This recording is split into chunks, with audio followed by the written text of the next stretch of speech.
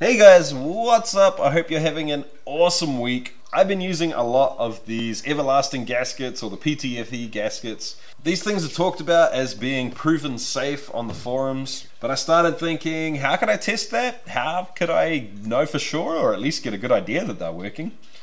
I've got an idea. I'll see you after this.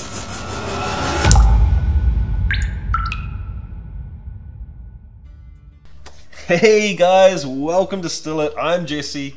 This is the channel all about chasing the craft of home distillation and making it a legitimate hobby. So if that's something you're into, if you dig distillation or you're really into craft distilling, this might just be the channel for you. Have a look around. If you dig it, hit the subscribe button down below.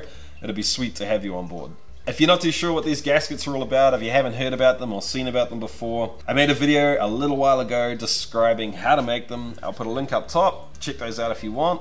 Come back and see whether or not they work. So I'm sure if you've been around the home distilling forums and communities, you probably have seen that using silicone gaskets like these to seal anything that holds high proof alcohol is probably not a very good idea. And that's not what I'm here to talk about today. I don't even want to get into that. All I want to test is whether or not wrapping this around this can seal this. That's what I want to know. I've been thinking about this for a while and I came up with a few ideas that I thought could work, but in the end I decided probably the best thing to do to start with would be to make a paper gasket to go on top of the silicone gasket. Wrap this in the PTFE tape, put it onto the jar, fill the jar with liquid, tip it upside down and leave it for 24 hours. Cut the PTFE tape away, which is, I imagine, going to be a real pain in the ass. Then we can have a look at the paper and see whether or not it stayed dry. I'm going to do one control, which is literally just the gasket and the paper, no PTFE. One gasket, which is wrapped once all the way around in PTFE. One that has been wrapped twice all the way around, and one that has been wrapped 4 times. Basically, I'm going to try and keep absolutely everything identical other than the amount of PTFE that I put on these gaskets. Anyway, let's get stuck in, let's get set up, because I'm really interested to see what happens with this. I just don't know.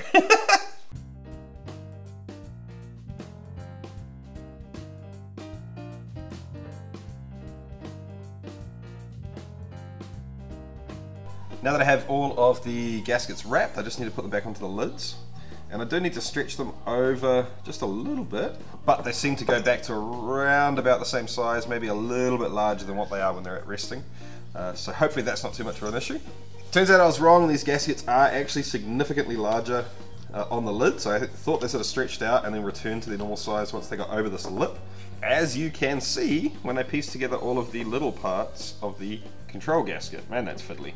So actually, after seeing this, I'm a whole lot less confident about every one of those gaskets. If you imagine the PTFE tape is sort of overlaps like this on top of each other, as that gasket stretches, obviously there has to be some give there. There's more gasket to cover than what there used to be with the PTFE. In any case, I now have the 3 wrapped gasket jars ready to go.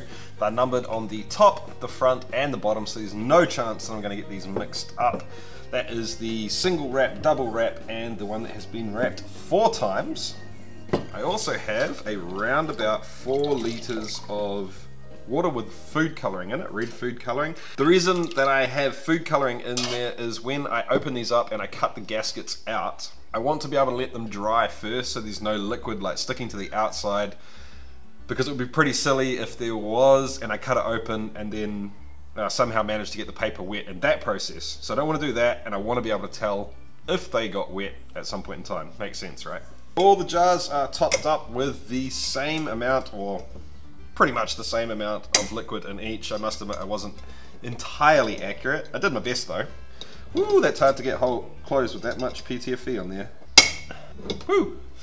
And I need to sneak this in here. Got it. that was not easy.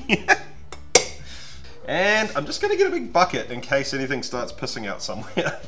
I want to get these flipped over at pretty much the same time, but seeing as I'm going to be leaving them for 24 hours, I don't think it's really a big deal. Anyway, here we go. Interesting. I can see that bleeding already. I'll show you a close-up in a second.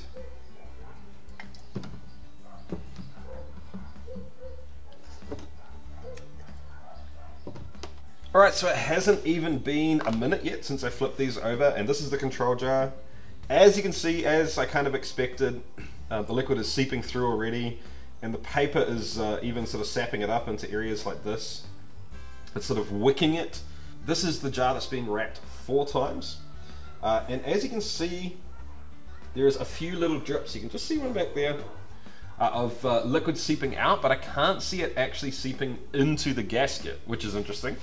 This is number 2, and it's not leaking much, but what you can see here, this is almost like a bleeding or a color coming out sort of from the inside out of the PTFE, so that's really interesting.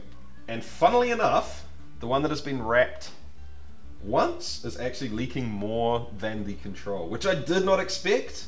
But I guess it may actually be leaking through the holes in the PTFE. I'm not sure. Right, so we're going to leave this for 24 hours. I will check back in with you then, and we'll see what results we get. Alright guys, it has been a little over 30 hours. I'm going to call this cooked. I'm really interested to see what's going on. As you can see, that has been leaking a bit. It actually looks like they've all been leaking a little bit, which I'm not entirely surprised about. I didn't expect them to seal 100%. But it is nice to know that they are close to waterproof, I guess. Let's get these things out of here and obviously make very sure not to mix up the order they're in.